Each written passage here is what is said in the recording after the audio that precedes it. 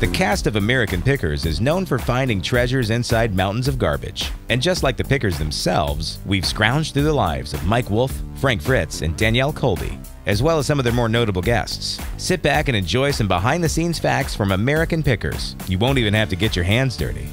They have humble beginnings. The art of finding a valuable item in a pile of junk isn't something that can be learned overnight. It takes years of practice to hone those trashy skills, and Mike Wolfe definitely has plenty of practice. His passion for junk started during his childhood, after he sold a bike he found for $5. From there, he began lurking in alleyways and derelict houses, hoping to find anything worth a couple of bucks. He also made a habit of harassing farmers until they let him look through their barns for old bicycles, which he bought for $50 and sold for up to $5,000. Quite the racket. Frank, on the other hand, was a building inspector before he signed on with longtime friend Mike.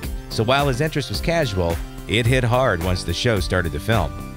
Mike is an author. There's always the danger that some more curious vocations will become a lost art. Well, Mike Wolfe has already taken action to make sure that doesn't happen to picking. First, Wolfe penned Kid Pickers, How to Turn Junk into Treasure, a children's tome on how to do what he does. He also started a website with the same name, providing little pickers with a social media outlet and community to keep them all connected. Looks like Wolfe's got a little junk army forming. Mike doesn't want to be a star.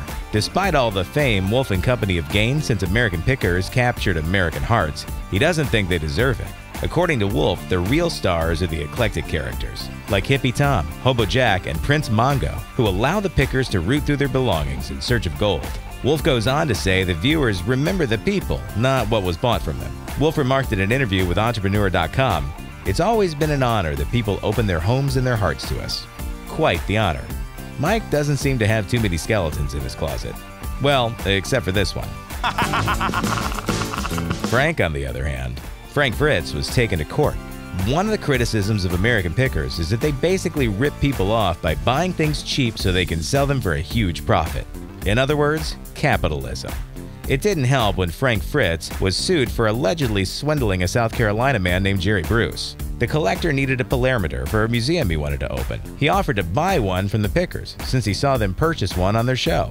Fritz offered to sell it to him for $300, but after Bruce sent his check, he never got his purchase, nor was the check cashed. Bruce took Fritz to court, and Fritz wound up losing the case by simply not showing up. Ultimately, Bruce was awarded $1,000 for an investment of $0, which is a deal even the Pickers would be envious of. Danielle wears more than one hat.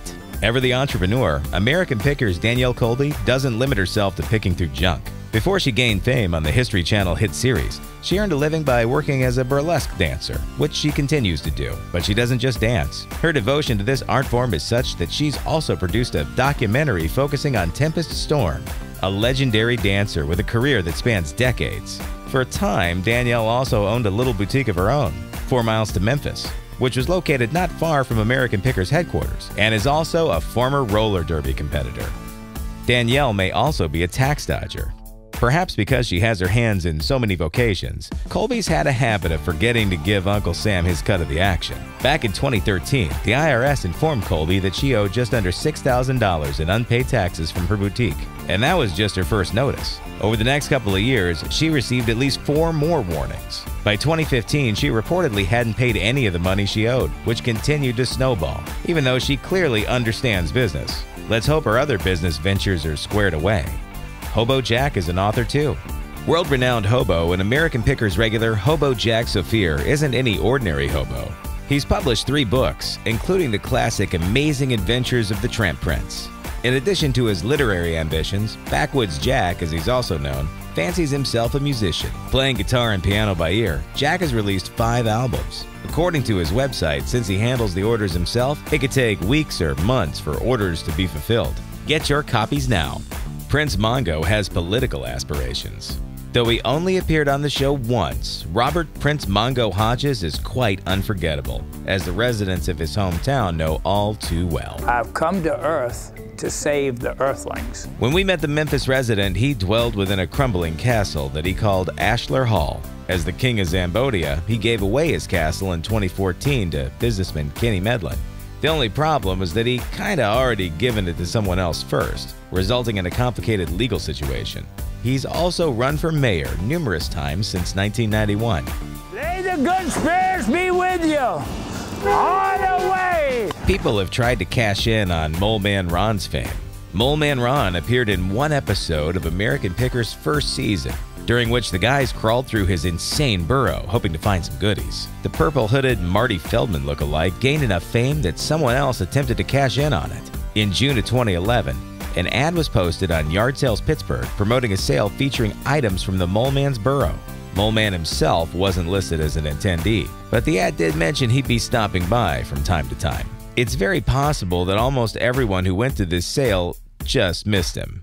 Thanks for watching. Subscribe to our YouTube channel to watch more videos like the one you just saw. And leave us a comment to let us know which dark secrets you think the American Pickers are hiding.